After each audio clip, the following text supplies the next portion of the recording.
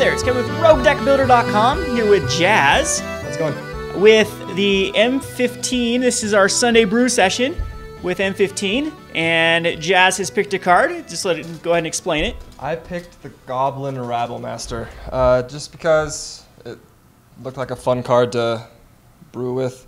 So I went with a straight Goblin-based deck. Only Goblin I didn't use, only thing that's not a Goblin, I used Young Pyromancer. 2 of, it's pretty solid. Gives me interactions with Perforos here. So I'll start with my 1-drops. I got Foundry Denizen and the Legion Loyalist. So Foundry Denizen, phenomenal works.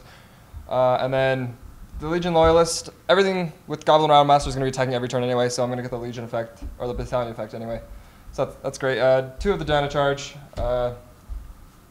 aggro. I'll see value there. Removal, basic removal, I just have Magma Jets, Lightning Strikes, Stoke the Flames, Further Convoke, really easy to cast. I have 2 Goblin Rallies,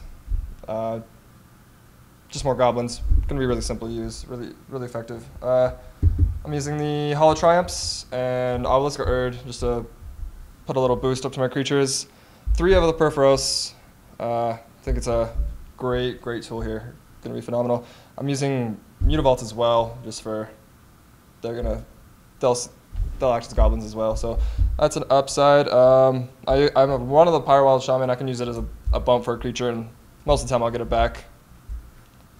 Easy stuff. My Goblin Shortcutters, target creature can't block when I just build. It's gonna be great for just spot evasion.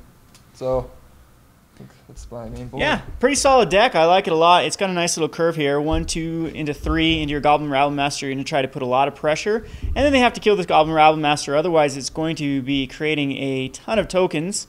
And then the good thing about Goblin Rabblemaster, it is not legendary, so you can have multiple of these out. And multiple tokens per turn equals multiple activations or triggers from Perforos, which is going to add some more pressure, as well as...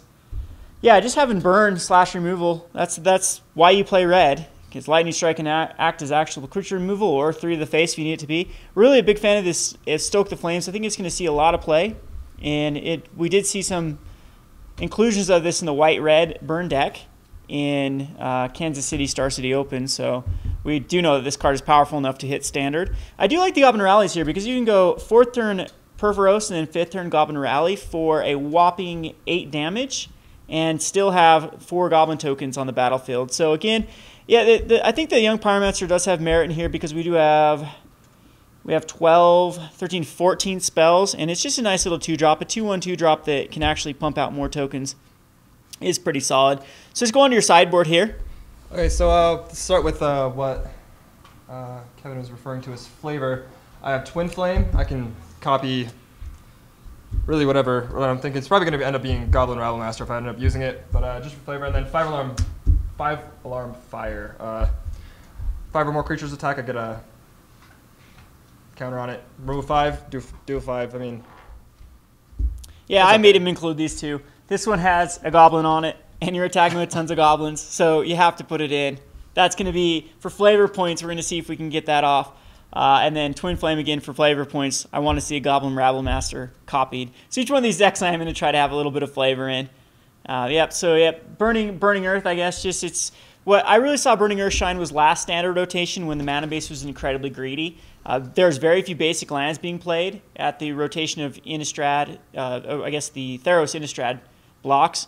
And then we saw Burning Earth go away as the mana base kind of went to a lot of devotion-based decks. But now we're back into a time where the mana base is extremely greedy. Even in like mono black with them using Urborg Tomb of Yawgmoth, that's going to be another. If they're like into black-green, they're going to use 4 Lana or a waste, 4 of the Overgrown Tombs and 4 of the Temple of whatever the green Malady. Yeah, Malady. So even in that, like Burning Earth is good to come in if it's going to hit 20 of their lands in mono black. So definitely think it has its merit in the sideboard. Yeah, what Stormbolt Dragon's in there from the white matchups. Yeah, this is a solid anti-white card. Yeah, nothing wrong with a Stormbolt Dragon here, I think. Some more removal, 2 more Goblin Rallies, a couple more Dino Charges and a Piling Needle, just for whatever until like not letting happen. Other aggro decks, I think, is where Dino Charge comes in. You just want to try to raise. Goblin Rally would probably come in versus Control, as again, Perforos and Goblin Rally Must be a nightmare for a control deck to kind of deal with that late game if they've had to waste all their early removal and spells on dealing with on all these early drops. So really like this deck. I think it's a really cool deck. So yeah, definitely, again, this is open to anyone in the public. We're going to be doing this on Sunday here at the store, but I definitely will be opening this up to all of you YouTubers to actually create a deck. This is going to be video only, though. We are going to be doing Rogue Deck of the Month competition coming up soon again, and this time I will hold it. I'll tell you about that shortly. I'll be doing a huge announcement of all the upcoming changes to the channel. But until then, if you have the ability to produce a video in a deck tech like we've done, you can send me a video via Dropbox. I can show you how to do that. Just email me and I'll tell you how to get that video to me, and I'll be able to throw it up on the website and on the YouTube channel. And again, so most of these are going to be brewing with the latest set. Right now we are in M15. When Cons comes out, of course, that we'll do a Cons of Tarkir session as well. But we're going to try to do these every Sunday. Anyway, anything else you want to say about the deck? Nope. I'm excited to play it, see what happens. Alrighty, yep, we're going to play. There's 3 of us here today on a Sunday afternoon. We're actually going to play our decks against each other. It's been Kevin with Roguedeckbuilder.com. Thanks for watching.